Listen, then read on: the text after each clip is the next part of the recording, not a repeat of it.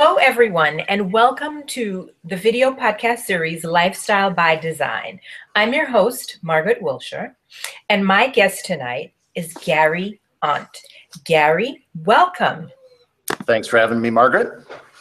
I am super excited to have Gary on the show tonight.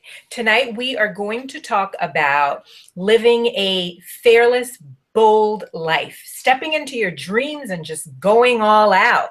Gary is a travel photographer. He's an entrepreneur. He's a writer, a speaker, and a world traveler. But most of all, Gary is a very, very brave man in my eyes. So welcome, Gary. Hey, thanks for having me. So Gary, can you tell me a little bit about what you did? Now, I know that in 2007, you sold your business and you sold your home. I sold the business before that. Okay. Just to give a little background. So I had a very early internet company. I started it back in 1994. Okay. And what I did is back then, it was very, very early. This was before Netscape even when I started it. Okay. And the internet at that time was all static HTML pages, meaning literally just a page of HTML.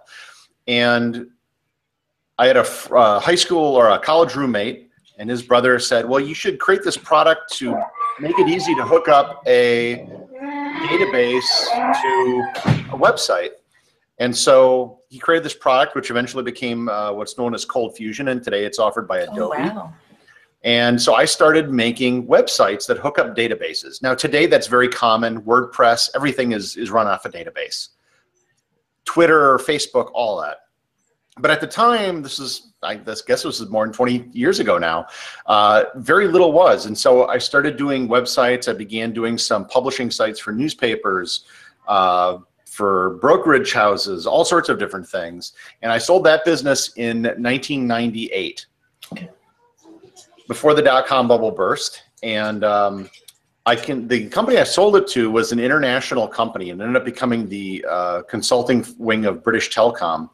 And I kind of convinced them to send me on a trip around the world to talk to all their field offices about doing application development on the internet. And that was the first time I'd ever really traveled anywhere. So in 1999, they sent me on a 3-week whirlwind tour, and I went to Japan, Taipei, Singapore, Paris, Frankfurt, Brussels, and London. And it was the first time I'd ever really been anywhere. I didn't grow up in a well-traveled family. As I like to tell people, I didn't even see salt water till I was 21 years old. Wow. And that kind of got me the bug. And after I sold the business, I started some other businesses, and I didn't know what to do with my life. And it always came back to travel because that initial trip left such an impression on me that I just sort of made the decision back in 2005 that I would travel around the world for a year or two. So I sold my house, and 1 year became 2, became 4, became 8, and now I'm into my 10th year of doing it. Okay. So what specifically about traveling is it that you love? You're always experiencing something new, something different. You're always learning about something. One of the things I noticed very early in my travels is that I could not tell you what I did most days before I started traveling, especially after I sold my business. One day kind of bled into the next. But I could tell you everything I did while I was on the road. Every single place left an impression on me. And that's just, most people, they get up, they go to work, and they do the same routine over and over and over, and you can't really tell one day apart from the next. And so one of the things I noticed is, yeah, I could remember most of my life. It was leaving an impact on me, and before it really wasn't. Okay, that's very true. Most people do spend their days exactly the same, and they complain about the same things, and they do the same things because they are not living their dreams and they're not passionate about what they're doing. So you found a joy and passion in traveling. Could you tell me, before, when you were in the phase of, when you made the decision, I'm going to take a year or two to travel, did you have any fears or reservations about doing so? No, and this, you know, I've heard people say, "Oh, it's so courageous what you did," and I never thought of it that way. Wow. I've never, I don't know, that fear has never really been something which has motivated me. And when I made the decision to do it, I just made the decision. And then after that, it was simply a matter of, okay, how do I make it happen? And it took a while. It took about 18 months from the decision to travel to being able to sell my house, tie up all sorts of loose ends. You know, I sold my house in what was not really the best market for selling a house. Okay. 2007 was just before like the market collapsed in 2008, so the market was still pretty soft. And yeah, so but I was never at any point scared of it. I've never, maybe I'm just different that way, but it was not something that really concerned me that much. Okay. Now you said you're from Wisconsin, Yes. and you said your family wasn't well traveled. They didn't travel a lot. But did you have dreams as a child of traveling?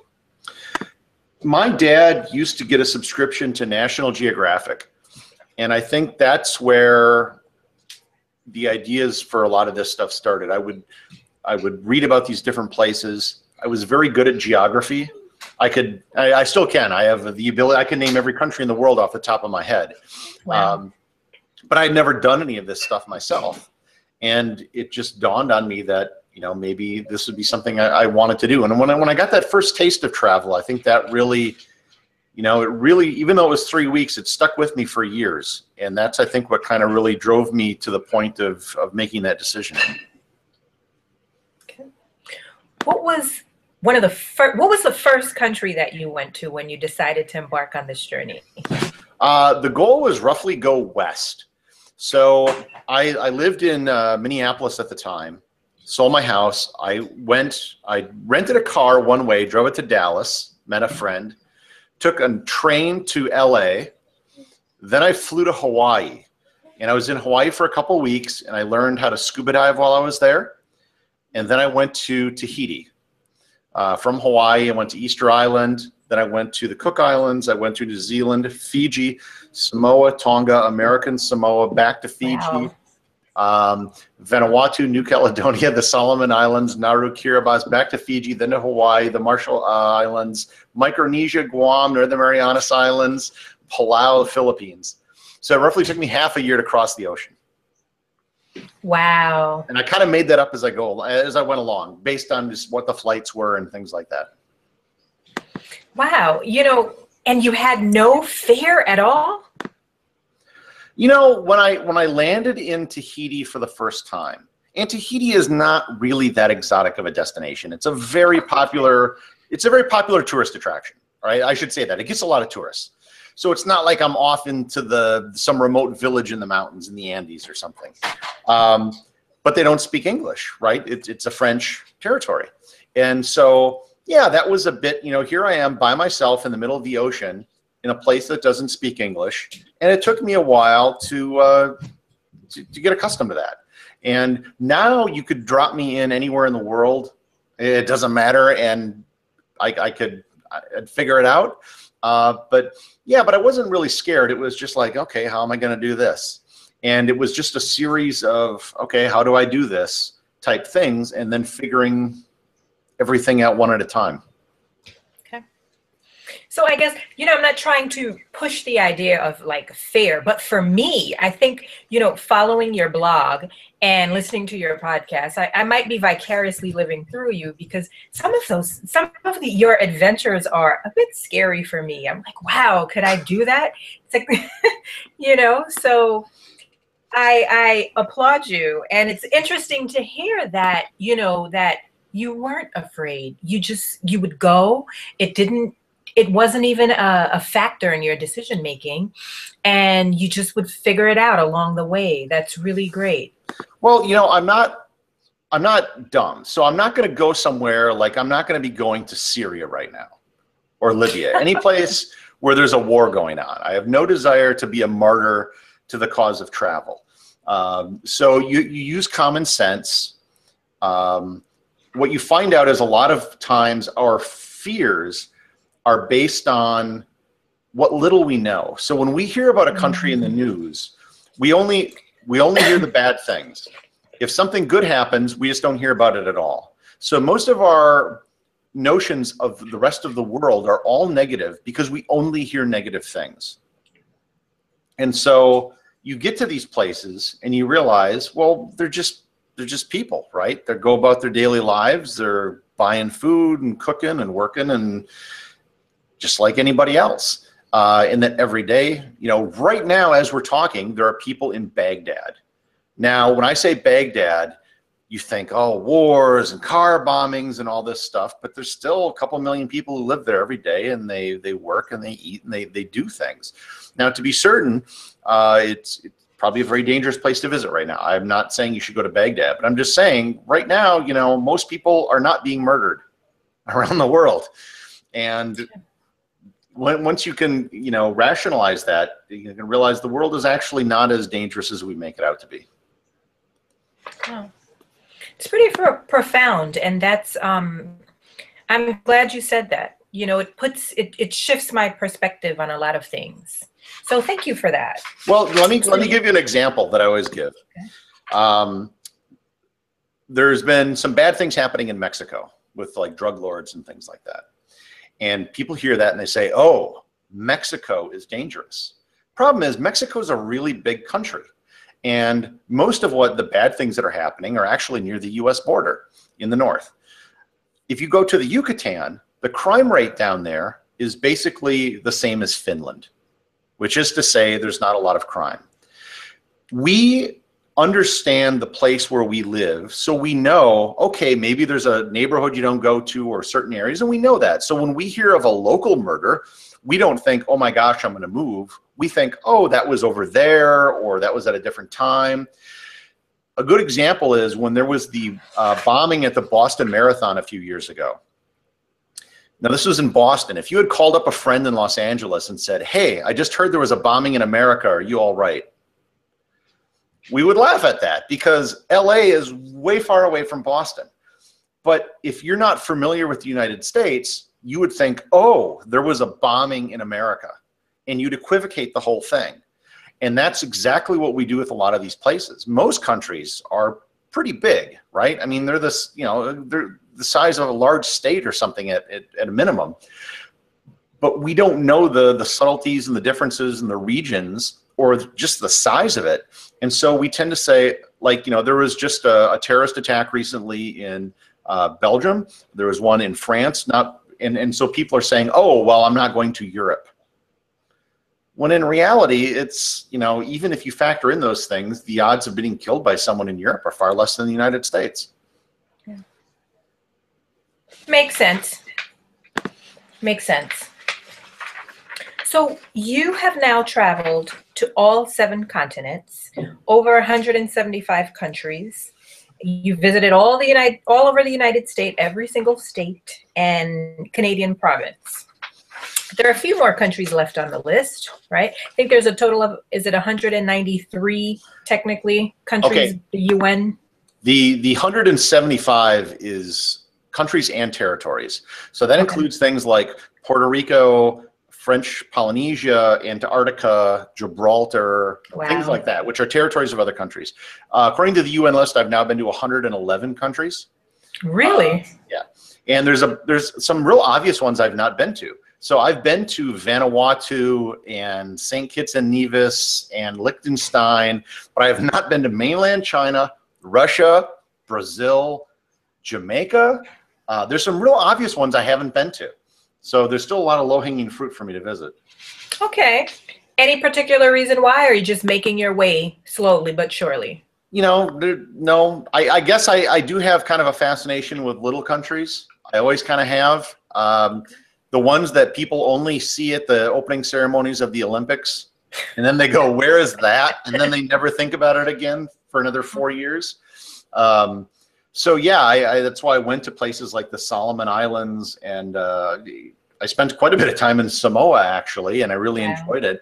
And to understand, you know, why these countries exist, how they exist, how do they get by with small populations and small land masses, and I've always found those places fascinating. And quite frankly, they're easier to visit in many respects. You know, you could go to Samoa and spend a week there and see everything. Wow. Okay. And you can't even dent. Like, I just went to India for the first time last month, and man, I just scratched the surface. That country's huge, not just physically, but there's so much, you know, there's so many languages spoken in the country, and the cultural diversity and all the different aspects of it, that it's, you know, you could take a long time just exploring India. Okay. Did you go to any popular parts of India, or did you go to less popular parts? So I went to two parts. I went to Kerala, which is in the south, which is probably not, I wouldn't say it's an unpopular part, but of the country, but I think most people will probably go to Delhi and they go to Agra, the Taj Mahal. And I also did that, get the obvious stuff out of the way. That's usually my advice to people when they visit a popular place for the first time, like they go to Paris for the first time. My advice is, day one, get it all out of your system. Go to the Eiffel Tower, go to the Arc de Triomphe, just go to all the stereotypical places day one. And then you can hang out at cafes and kind of do some other stuff. Okay. I will take that travel tip. So I noticed that there are a lot of firsts with you. Like, you have 3 dimples. I do. Can we see your 3 dimples? Oh, yeah, I guess I can. So I think I got 2 there. Okay. And then 1 there. And 1 there. Okay. It's pretty amazing. But as I was reading, you know, the information, I was like, wow. You know, I always made fun of splunking, but I never met anyone who splunked. And you are the first splunker that I've met. Yeah, I wouldn't say I'm hardcore, but, you know, and I haven't gone out of my way to do it, but for whatever strange reason, I've been to a lot of caves. In the course of my travels, I've been to a lot of caves in a lot of countries. And when I was in Malaysia, in Borneo, there's this place called Mulu National Park, which is one of my favorite parks in the world. And they have this enormous cave system, including some of the largest caves in the world. And yeah, we got to put on the helmets and the lights and go climbing and crawling around in the caves. Okay. Would you say that you're an adrenaline junkie? No. I've never been skydiving. I don't do the stuff that you normally associate with Red Bull and Mountain Dew and a lot of those things. I've been bungee jumping twice. Both times I felt like, the first time I wanted to do it to say I did it, and it was a kind of a rainy day, and it was me and this Indian family. And I was in New Zealand, and they had 2 little, well, I think one girl was like 13 and the other was 15 or something, and they're both really tiny, and they did it in order of weight, so they went first. And then I'm like, if a 13-year-old girl bungee jumps, I can't freaking out. So I had to do it. And then I did it again the next time I went to New Zealand, off the Harbor Bridge in Auckland. But yeah, I don't even remember it, because it's like, it's over so quick, and it's like losing your virginity. It's just done, and next thing you know, you're hanging upside down, and that was it. But I mean, like, I do scuba diving every so often. I've done over 100 dives around the world, but it's not really an adrenaline sport. I suppose if you just look at a list of things, like I've been in a Formula 1 race car, but again, you're just kind of a passenger. You're not really. Your list here are things that the average person won't do it. They'll stand back and watch others do it. I landed on an aircraft carrier last year, which was kind of fun. The weird thing is, most people who work on an aircraft carrier, if you're in the Navy, have never landed on an aircraft carrier. Because there's too many people on the aircraft carrier. They can't get them on and off by air. They have to wait till they dock. Gary, I don't know. I think you might be an adrenaline junkie. This is all like really amazing stuff that the average person will not do. You know, can you tell me a little bit about, you landed and you were launched from a nuclear aircraft carrier? Right. So last year, the Navy. Is this? Yeah, this was. Oh yeah. So this was last year. the Navy has a program where they invite journalists and other notable people to visit their ships. And I'd been talking to them for a couple of years, but I was never able to do it because of my schedule. And finally, I was able to do it last year. So I was invited to spend an evening on the USS Harry S. Truman. They were doing maneuvers in Norfolk, Virginia. And we flew a small, it's called a, I want to say it's a C-4 Greyhound. It's a small supply plane that brings people and stuff onto the aircraft carrier, but you land and take off just like a jet fighter. I mean, the same way. You do the tail hook landing where they grab you, and then you get catapulted off the plane by a catapult using the exact same one that the fighter jets use. And the acceleration when you take off is so great. You're sitting backwards that your body is thrust forward, and I didn't black out, but I almost blacked out. And after we were up in the air, I leaned to the guy next to me and was like, yeah, I almost blacked out. And he was like, yeah, so did I. Because you're going from basically 0 to 200 miles an hour in like 2 or 3 seconds. Wow. Okay. So what were you thinking before you made that decision? Well, I don't know. I just thought it'd be cool to go see an aircraft carrier. Okay. And I'm from the Midwest. We don't have aircraft carriers. So there are certain people, like if you were in San Diego or, you know, certain parts of the East Coast, you might have at least seen one or something. I'd never even seen an aircraft carrier, let alone landed on one. So I'd never even been in a military facility, to be honest. They don't have them in Wisconsin. We have no military bases. So I was curious by all that. When the invitation came, I was like, sure, I'd do it. Wow. You just keep amazing me more and more. You know, you rode out the tsunami in Hawaii. Yeah, again, that sounds impressive, but in reality, so if you remember back when the tsunami hit Japan, they had the earthquake, and so I forget what year that was. That was 2010, 9, around there. But anyways, I was in Hawaii when it happened, and all the tsunami warnings start going off. And I was in Lahaina in Maui, which if you look at the way the islands are configured, is really one of the safest places to be in Hawaii because you're protected by all the other islands and whatnot.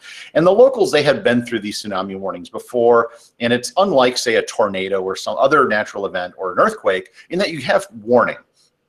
And so we had several hours, and I started talking to people on Twitter that were between us and Japan. So I started talking to some people in Guam and some other people in other Pacific islands who I had met from my travels. And I had just asked them, like, well, what's happening?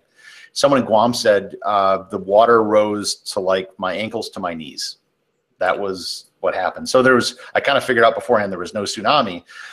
A lot of the Europeans that were there, people have this notion that a tsunami is like this enormous wave that's going to like crush everything. That's not what it is. It's like a tide that just keeps going up, up, up, up, up. And they fled to the hills. They went into the inland for the evening and stuff, and the locals didn't care. And this one guy at the place I was staying, he actually took his camcorder and went to the harbor, climbed a tree, and recorded the whole thing. And basically the water went up like about 3 feet, maybe not even, and then it went back down, and that was it. Okay.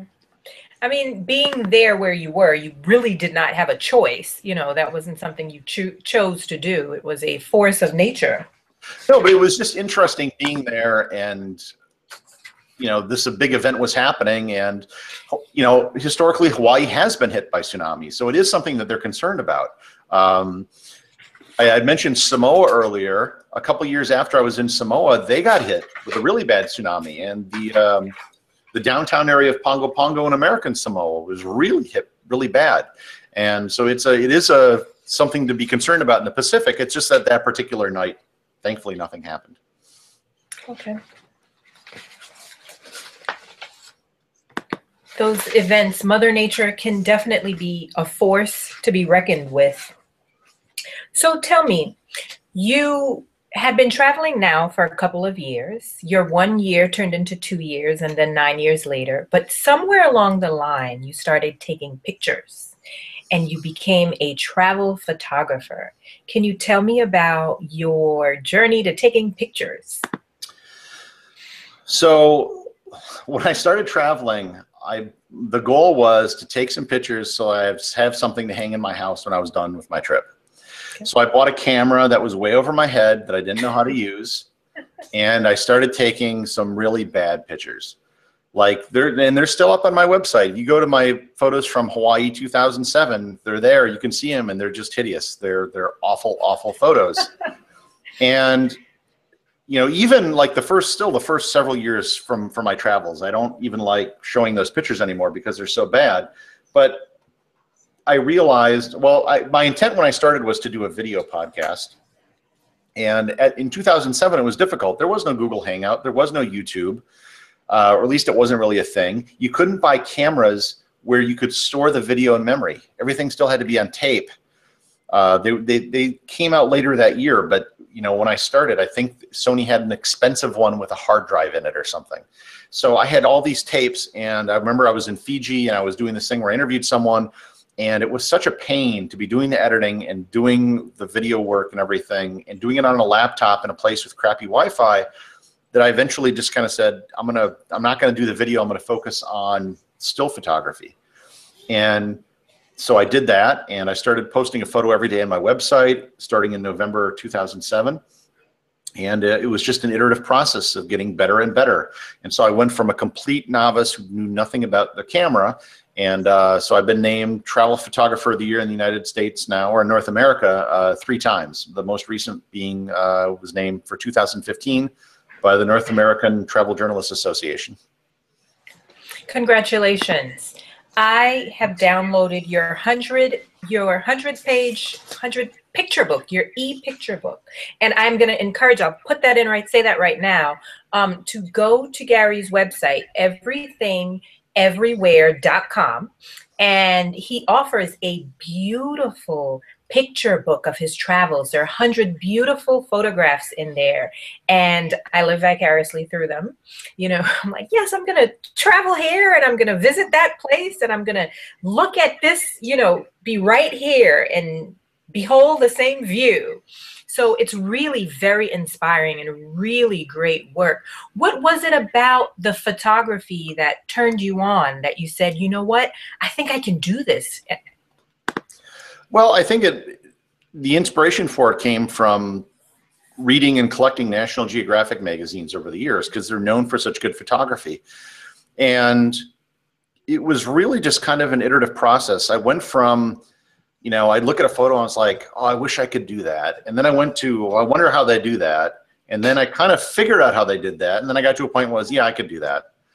And it's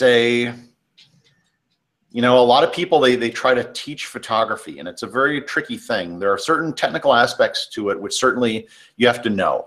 It's a lot like knowing the keys on a piano, but knowing how to do the scales on a piano doesn't make you a concert pianist.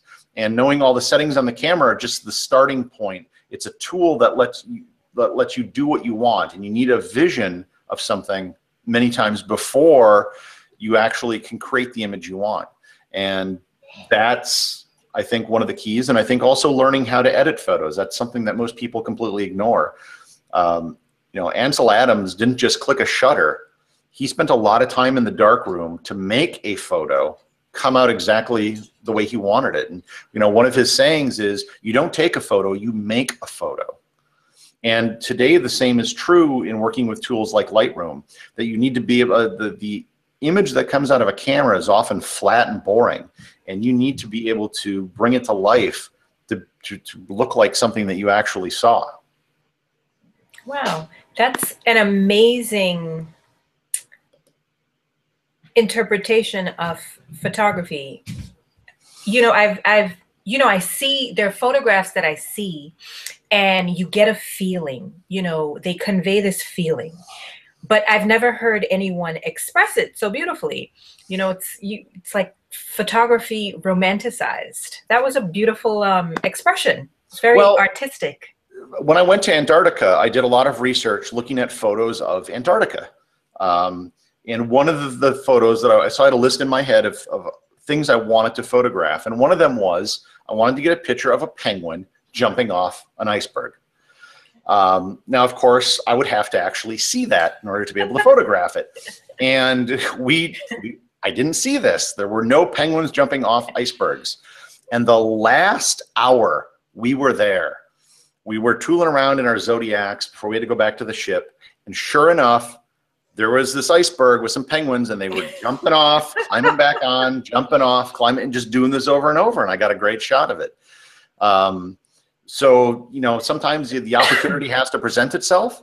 Sometimes an opportunity will present itself that you didn't know. I was in Haiti last year, and the thing with Haiti is that the girls, the schoolgirls, well, everyone wears a school uniform, and the young girls will wear large ribbons in their hair.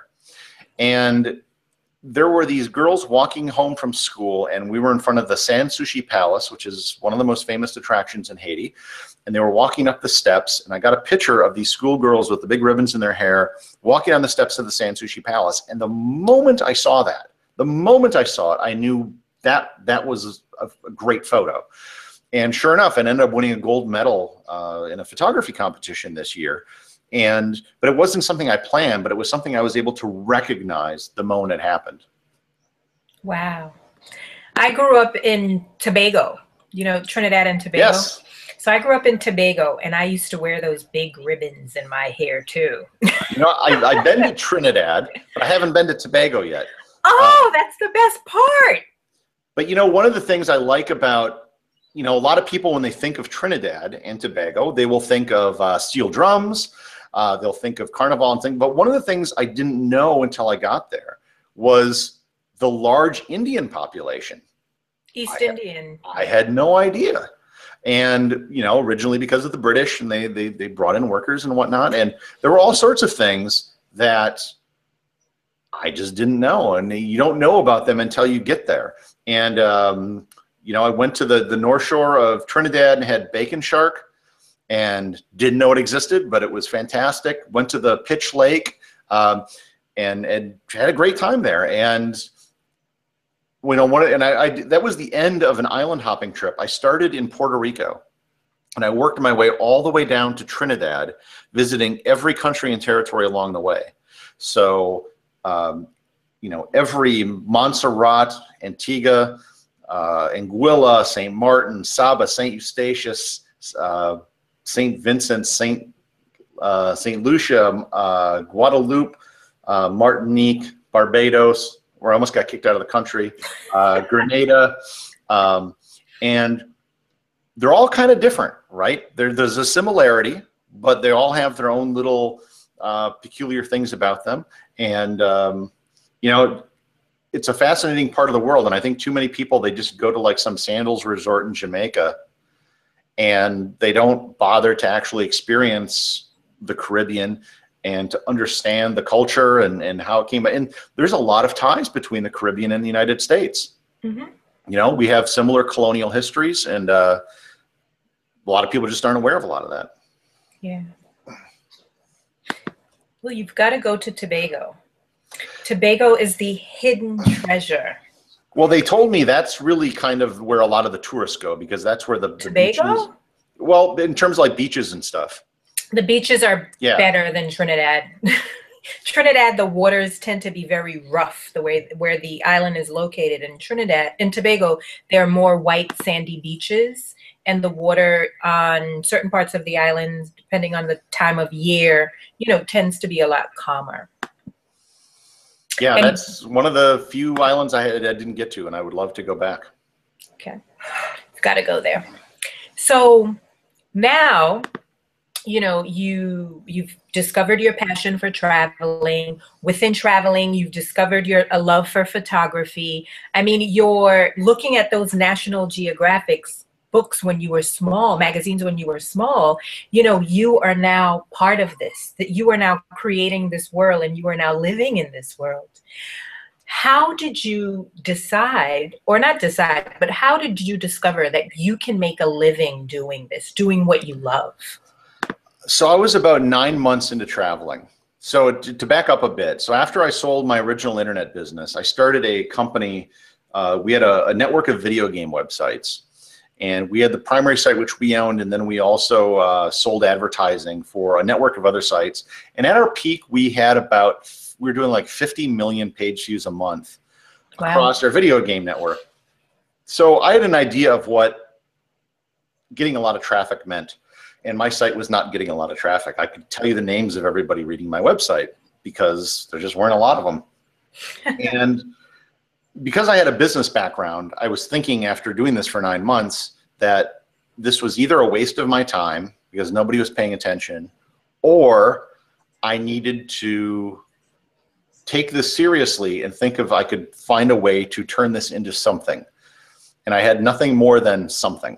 I didn't know what. There was no one else doing it at the time. There was nothing to model or base this on.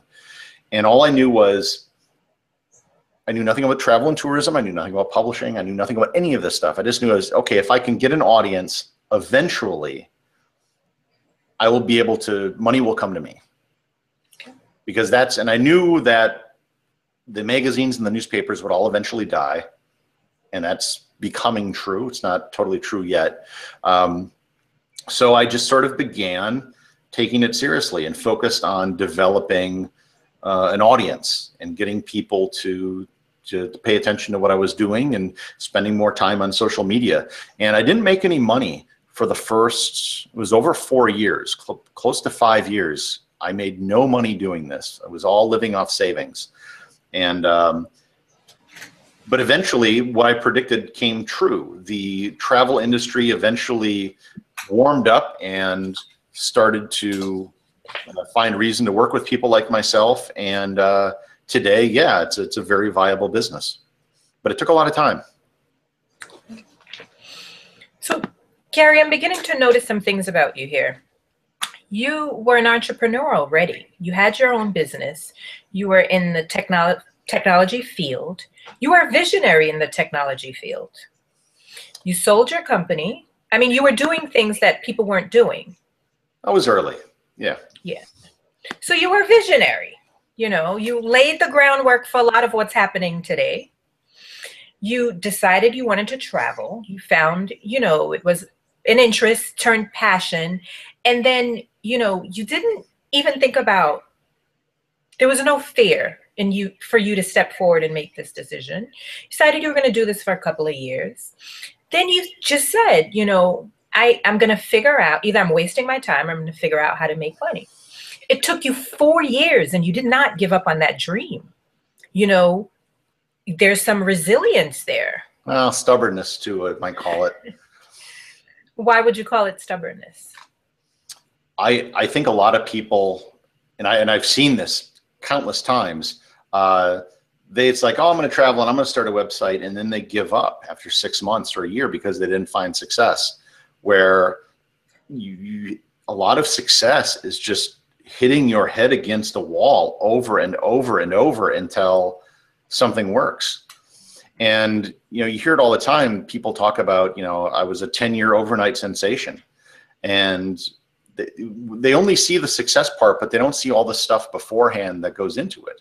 And I love travel. So the goal was, if I could find a way to just pay for what I was doing, I didn't have to be rich or anything, that would be a success. And, you know, going back to this notion of not having fear, I think a lot of people, they're afraid to lose what they have. And so, and it's not a political thing, but they tend to be very conservative that way. And I've never been that way. Now, part of it has to do, when I started traveling, I had no family, no wife, no kids, no job that I had to worry about. And I had some money stashed away, obviously, from the sale of my house and my business. So I certainly probably had some more freedom than a lot of people might have, and a lot more flexibility. But by the same token, when I started my first business, I never raised a single dime. I never took out a loan. I did it because I was the last person to get paid. I was the lowest paid person in the company up until I sold it. So basically, I funded it through poverty. And when I traveled, I saved a lot of money by staying in hostels and other really cheap places. And if you're determined, you will find a way to make something work. And a lot of people, they desire the success, but the determination to make it happen is often lacking. Very, very powerful. You know, I'd advise anyone who's looking at this to look at it again, listen to it a few times. Those are jewels that you're dropping there because it's so very true, you know, and you just have these qualities that seem to come out of you naturally that make you successful. What do you think? You'd hinted on something a minute ago, but I'll ask the question specifically. What is it that you specifically think separates you from those who haven't? I tend to be pretty determined. When I set my mind to something, it's then, okay, how do you make it happen? And it's always a series of small things that are iterative that get you towards that goal. And the other thing is, I do think I tend to maybe see things other people don't see. That, you know, if you see one thing, and, you know, if you see a small town, it's the visionary is going to say, okay, this one day could be a country. And some people can say, no, it's just a small town. Well, yeah, but you have to have vision to see what it can be. And too many people only see what something is, not what it can be. And if you look at any big company, and we're not even talking about business, but any enterprise, whether it's a social movement, it starts with something small, but someone has to have vision to see what it can be and grow into. And I think I've always been pretty good at that, to have an idea of what something can be or what the potential is. Okay. Do you get crystal clear, you know, on what it is you want to do? You get an idea. How do you then take that idea and process it into a business? You know where I'm going with. One mistake people make, I think, is that they get too stuck in like a business plan. I don't have a plan. I have a goal, or at least a direction. The goal is that way. And if you think about it, let's say you're trying to take a cross-country hike. I want to get to point B, and you're going to have all sorts of obstacles. You're going to have to climb over some trees. You're going to have to go across a stream. You're going to have to go uphill. You're going to have to do all this stuff. You might not know what you're going to encounter along the way. You might encounter a bear, which means you got to go around it. You have to do something else. And so you can't plan for any of that. But you have to be able to adapt. And, you know, one of my favorite sayings when it comes to travel is the ability to adapt is more important than the ability to plan. And I think that's true in business and life as well. You should have a goal. You should have a direction that you're trying to go. But the plan is going to get thrown out day one, because something's going to happen. And that something may be good, it might be bad. It could be an opportunity that lands in your lap. And a lot of times people see people that are successful and they say, we got lucky. Well, you know, I was lucky insofar as I started a business with the internet back in 1994, right? That was at the ground floor of a lot of that. But there were several billion people on Earth back in the early 90s. So there was a lot of people that could have done something similar, but they didn't. So the opportunity was there, and there's opportunities right now. I was relatively early with doing a travel blog. But I certainly wasn't the first, and there were many people who started it around when I did, and they have since mostly given up. And the reason I think I've stuck with it is, by and large, determination and stubbornness. Okay. You get an award for that. A human award.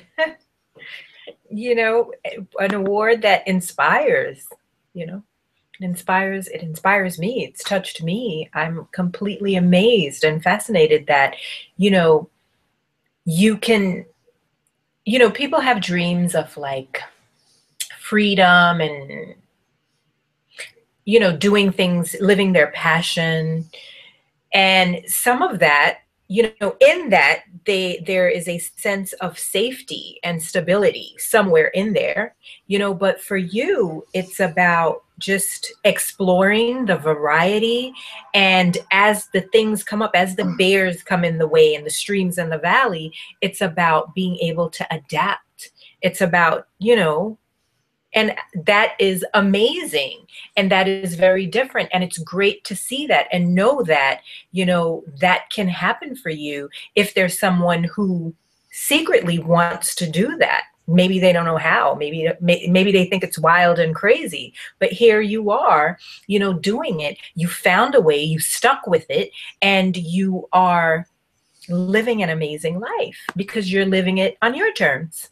You know, I think some of it also has to do with the fact that I'm very confident that if the worst should happen, let's say I lose all my money in some endeavor or something, I can always go get a job. I know I have talents. I know that that is always an option that's available to me, because I think I'm pretty good at certain things, and somebody somewhere would probably recognize that.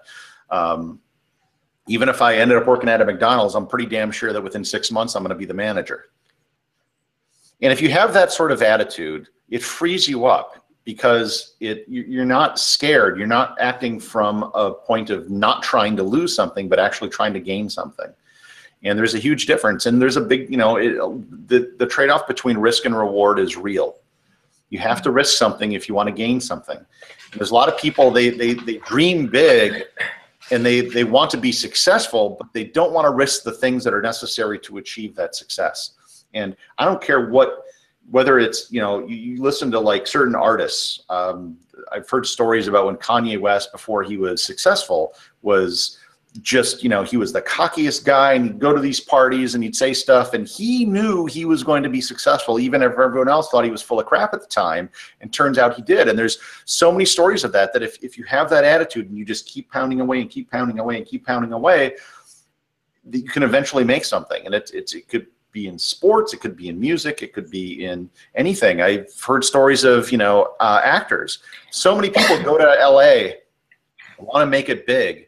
And the ones who do are the ones who really are determined that they're going to more auditions than everyone else. And, they're willing to take anything in order to keep working. And yeah, there's a lot to it. And that's what you got to do. Thank you for that. So tell me, Gary, what is your most memorable travel experience? It's very difficult to pin it down to one thing.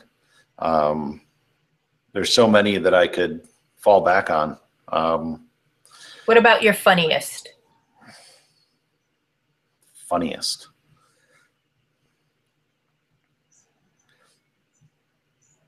I don't know. I was actually, when I was in Thailand, the way the Thai language works is that it's like in English, when we refer to men and women, we say he or she basis on who we are talking about. But in Thailand, you will say things like hello or whatnot based on who you are. So the way a man says hello is different than the way a woman says hello. So a woman would say sawasdee ka, a man would say sawasdee kap. And I was saying hello and thank you like a woman for like a month. And no one had actually bothered to tell me about this. And eventually I figured it out. And there were these, the place I was staying, there were these Thai people who were, running the restaurant and stuff. And I was eating there every day. And I'm like, well, why didn't you tell me this? And it's like, oh, if you're foreign, we don't really care. We get it. That's kind of funny. So, do you have, from your travels, a favorite type of food? Oh, sure. It'd probably be Japanese. Okay. And with a close second being Argentine. Oh, wow. Asado. Okay. Beef and barbecue in Argentina, I think, is the best in the world. If you're a vegetarian or if you're a vegan especially, just don't even bother. Just don't go to Argentina. It's all okay. Just, okay. When you go to Tobago, you have to try the curried crab and dumpling. Curried crab and dumpling. I will absolutely do that. You do. Okay. So what do you do to unwind and relax? A couple months ago, I actually finally got an apartment. So I stopped traveling full time. I still travel quite a bit. I just got back from Ethiopia a little over a week ago. Been in India, and I'm going to the Balkans, Serbia and Macedonia in a couple weeks. Okay. But while I was traveling full time, I would often go on what I called an anti-vacation, which is basically I would just lock myself in a hotel room, eat junk food, and play video games for a couple of days. Okay. So that's how you unwind? Yeah, it was basically because I'm in vacation mode almost all the time. And yeah, it can actually be really tiring traveling. I kind of realized that I have a limit of about 4 or 5 hours a day that I can be out exploring. Okay. That if you do more than that, you really get exhausted running around, and you kind of you lose interest in things because you're so tired. And so I think that's maybe it's like 2 hours in the morning, 2 hours in the afternoon, you have lunch or something in between. And with that, you can focus. Maybe it's 6 hours if you break it up and put a break in there. You can focus and pay attention on things and kind of be interested, and it doesn't feel like just such a slog visiting stuff. Okay. What is your favorite app? Favorite app? It would probably be Google Maps, I guess. I use that all the time because it's so handy. The biggest change. So when I started traveling, I sold my house March 13th, 2007. That was in the short period of time between when the iPhone was announced and before it was released. So there were no iPhones, no smartphones when I started traveling. And I remember in November of that year, I bought an iPhone or an iPod Touch in Japan. And I thought this was the greatest thing since sliced bread because it replaced so much of the stuff I was carrying around. Point and shoot camera, video camera, an alarm clock, a flashlight. I used to have a little Wi-Fi checker key fob thing that was the dumbest thing in the world, but I didn't need that anymore now that I had this. Not to mention things like a phone and a GPS. I used to have a GPS that I carried around. Don't need that anymore. And so that solves so much. And what has not only have the phones improved since then, but now it's easier to get online everywhere. So if you're in the US and you have a T-Mobile account, they do free unlimited data roaming in 140 countries now. Wow. Which are most of the countries that people visit.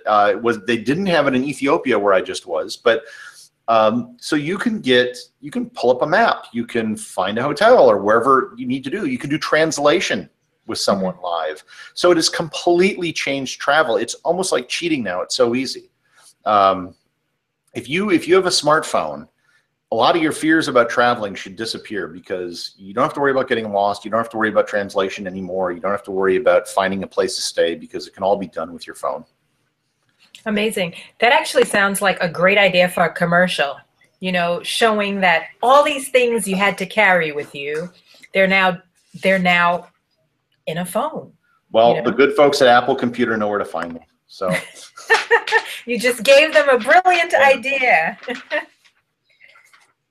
Okay, so who has been the biggest inspiration in your life?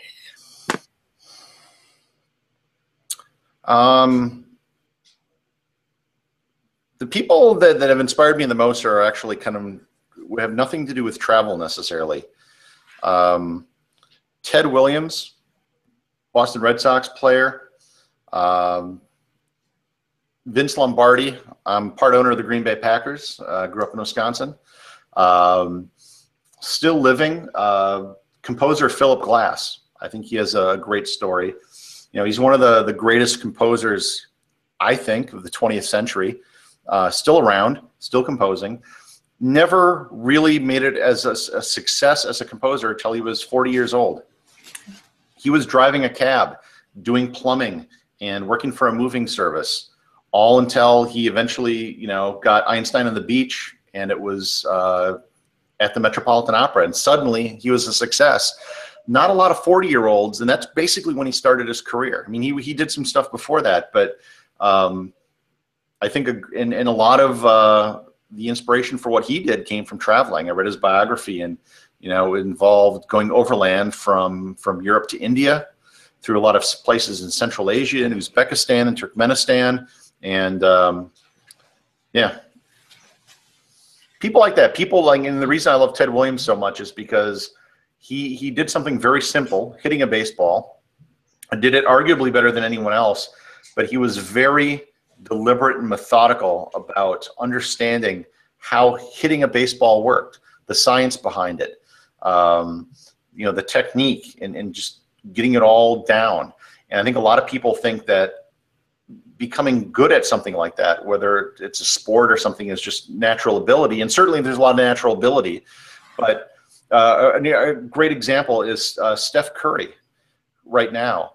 You know, he's doing things in basketball that no one has done. And when you read how he did this, he was a guy at a crappy, he didn't get recruited in college, went to a crappy school, didn't get drafted very high, and has methodically, through practicing every day, taking 250 three-pointers a day, has become the greatest three-point shooter ever by a wide, crazy margin than anyone else. And it's because he had the foresight to know, well, gee, no one is taking these shots. Maybe I could do it. Maybe I could become real good at it. So it wasn't just becoming excellent at something, but thinking of a different way to do it. And he's really redefining what basketball is all about, I think. Maybe somewhat of a visionary too, you know, come along and shake some things up in that field. Yeah, I think, you know, and you can see it in sports and music and other areas as well, where somebody comes along and does something fundamentally different, you know, than the people that came before them. And I think that you don't see it that often, but yeah, those are the kind of people I think you need to look up to. Yeah, they wake up our beliefs and show us what's really possible about what we can achieve when we really want it. You know, Roger Bannister, is that the guy who broke the record? I know Bannister is the last name. 4-minute mile. The 4-minute mile. Yeah. He's those guys that just raise the bar. So tell me, beer or wine? Now I would say wine. Okay. Actually, I would go with a third option, cider. I became a big fan of ciders, especially from northern Spain in the Basque region. And they're fantastic. I went on a hunt to find Basque cider here in the Twin Cities, and I found one place that had it, and I went in and I bought them out, all their cider. And so I have a stash of it. But it's great stuff. And there's other drinks as well that I've discovered. Sparkling sake, like from Japan. We think of sake, there's cold sake and warm sake, but the sparkling sake is fantastic. And I had it for the first time a couple of years ago at a sushi restaurant in New York, and I was just stunned at how good it was. Okay. Football or basketball? Football. Okay. I'm actually, I should say, I'm not a football fan per se. I'm a Green Bay Packer fan. Whenever they're eliminated, my interest in football dies until the next season. So. Okay. So, Gary, it is here at Lifestyle by Design. It's a tradition for my guests to leave viewers with action steps, 3 action steps that they could implement into their lives right away to start living their dreams. What advice would you give to someone who is desperately seeking to make a change, to live their dreams, move in a direction that they want to, but they're afraid? Maybe they feel stuck. Maybe they are anchored with fear. What advice would you offer them? What are you afraid of? That's the biggest thing. I think, like I said, a lot of people are afraid of losing what they have. And, you know, when it comes to travel, there's more and more people doing this. It's becoming easier to travel, and there are more people. The internet has changed so much, and people are shocked when they learn how little money it costs. You know, a lot of people think, oh, you got to be rich to travel. I know quite a few people, who travel full time, meaning they have no home, on about $1,000 a month. That's $12,000 a year, which would be well under the poverty line. But what they don't know is that having a house costs a lot of money, or an apartment. You got utilities, you got a car, you got insurance, you got a fuel, you got all this stuff that you have to pay for. And when you get rid of all of that, and let's say you go to an affordable country in Southeast Asia or Central America or someplace like that, you can live quite well on very little money. You can get an awesome apartment in Bangkok for like $400 or $500 a month. Wow. Like a really nice high-end apartment. And if you don't want to spend that, you can get a much more modest place for maybe $200 a month. I have some friends right now in Mexico. They're living in Oaxaca, and they're spending about that much for an apartment. And you're able to live quite well. You're able to work online doing any number of things. It could be some consulting or writing or different things. And even if you're only making a couple $100s off that, that might be enough to fund what you're doing. And again, I have so many people that say, well, yeah, you got to be rich to travel. It's like that $1,000 a month is the lower end threshold, right? I've known some people that have done it for less, but let's just use that as a nice round number. And it can go up from there to the stars, because you could stay at 5-star hotels and everything. But you don't need to do that. And people look at the cost maybe of a package tour to Italy or something they see in the newspaper, and they see the price and they say, well, if I extend that out for a year, it would cost a ton. Well, no, you're on a package tour. There's a tour operator. You're staying at nice hotels. You don't need to do any of that.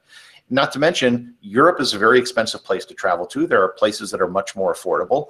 And, you know, ultimately, you got to pull the trigger. And if you want to travel, you can sit and dream about it and say, one day I'm going to do it. Rather, what you should do is mark a day on the calendar, let's say 1 year from today or whatever, and say, this is the date I'm going. Go buy a ticket for that date, a one-way ticket from here to wherever, and just go do it.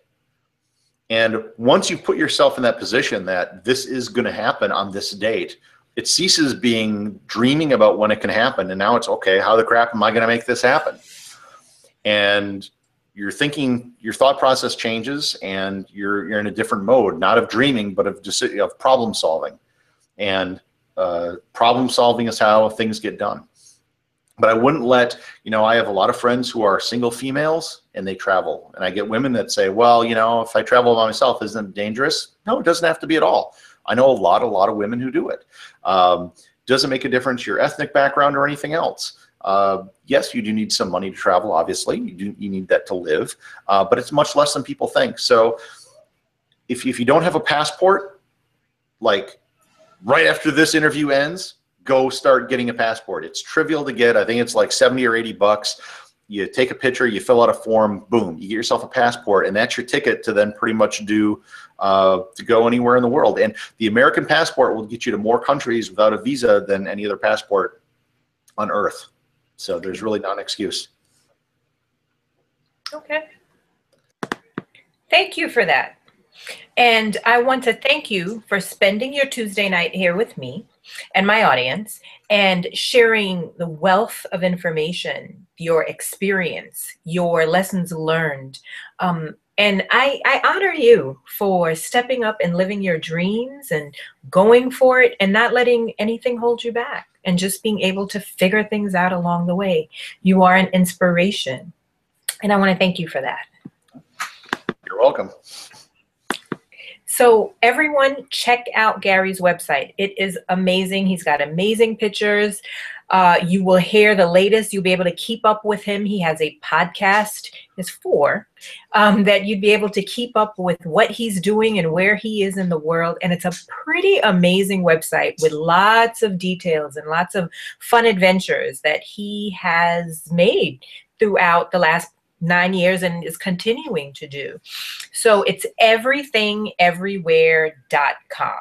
All the information is there, and you can learn more about Gary there. So Gary, thank you. There's one more thing that I wanted to mention. There was another first. I never met anyone with a huge National Geographic collection. You said you have quite a huge collection. Yeah, it's one of the biggest on earth, actually. I own an original unbound copy of issue 1, number 1, which was released in 1888. Wow. And I also own, actually I do, hold on one second, I can show you. Sure.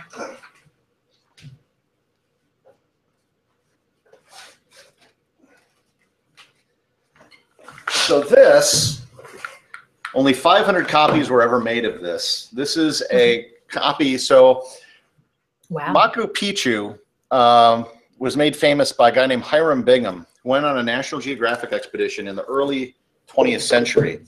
And Yale University Press made 500 copies of this, which was the original kind of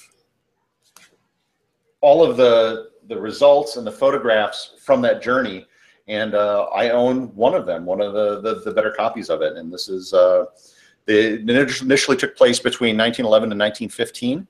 And this is one of them, and one of my prized possessions. And a lot of people don't realize that this was the expedition. National Geographic never ran photos until this. It was actually a, yeah, it was more of a literary, a scientific journal. And it became popular when they started showing pictures of Machu Picchu, and they started showing pictures of other places, and that's what it became known for. Wow, that's amazing. That is impressive and amazing. And thanks for that information too. I did not know that. So that's good to know. That's a good fact to know. So again, Gary, thank you. Thanks for having me. Okay. And for our guests, thanks for listening. I am Margaret Wiltshire. If you thought this podcast was amazing, because it was, you can subscribe to my channel, like, comment, and share with your friends. Share with someone who wants to live their dreams and not sure how. Maybe someone who wants to travel, but they're afraid. Or they want to know more about travel. They can follow Gary over at his website. So thank you guys. And until next time, design a life that you love and go out there and live it. Thank you.